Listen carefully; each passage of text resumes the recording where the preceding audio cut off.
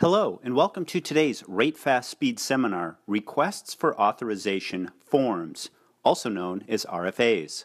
I'm Dr. John Alchemy. We'll begin by talking about what an RFA is. An RFA is basically a standardized form for the state of California that must be submitted when an injured worker requires further treatment or authorization for services.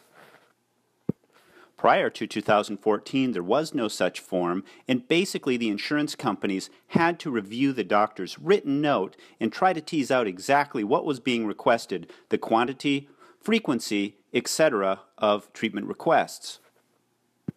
The general idea of the RFA is to have a document that addresses all of these issues to make the system more rapidly usable and easily identifiable as to what is being requested, how much, how often. Now the section of the speed seminar that we call Nerd Knowledge, administrative details, etc. So RFAs were made mandatory by the state law in February of 2014 for California.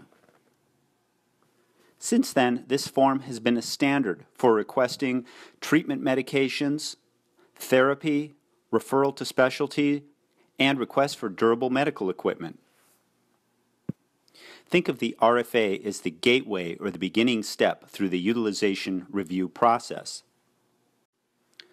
RFAs may still be denied, however, due to insufficient information, missing diagnoses codes, or nonspecific requests without quantity or duration clearly attached. Like other aspects in the utilization review realm, a denied RFA may be appealed if further or critical information becomes available that was not available at the time of the determination. RFAs can come in the flavor of non-urgent, where the requester needs to go through the normal waiting process for a response; urgent, where care or services are required within the next 1 to 3 days; or retroactive, where emergency services were required, such as a surgery for a motor vehicle accident. Now for some problem solving. This is a true or false question. A treatment request which is made verbally does not require an RFA. The answer is false.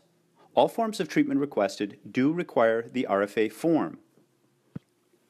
This would also include a situation where a provider or a provider's office obtains verbal authorization from the adjuster, because to be paid, an authorization form clearly showing approved needs to be submitted, so the parties rendering the referral service can rest assured that an actual authorization is obtained and they will be paid fairly and accurately in the process. This concludes today's RateFast Speed Seminar on the RFA. By the way, come by rate-fast.com and check out our software, which automatically generates the RFA when the treater requests treatment within the software program. Easy, fast, effective, and complete. Also, come visit our RateFast blog at rate-fast.com and click on the blog site. Thank you.